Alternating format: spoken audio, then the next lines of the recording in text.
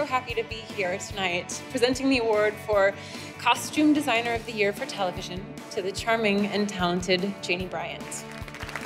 Who are you most excited to see tonight?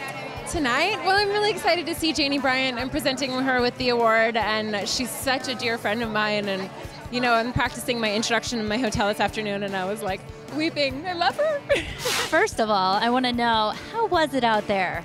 You know, it was a combination of like from the heart, and also, oh, I really hope that I can read the teleprompter. If you weren't this amazing designer on Mad Men, what would you be doing? I'm really working on furthering and expanding my brand.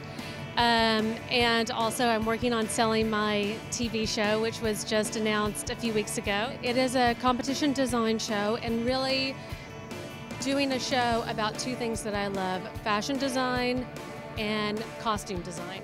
Not only is this an incredible honor to receive this award, but tonight I share this award with my husband on our second-year wedding anniversary. I love you, Peter Yosel. You are my king.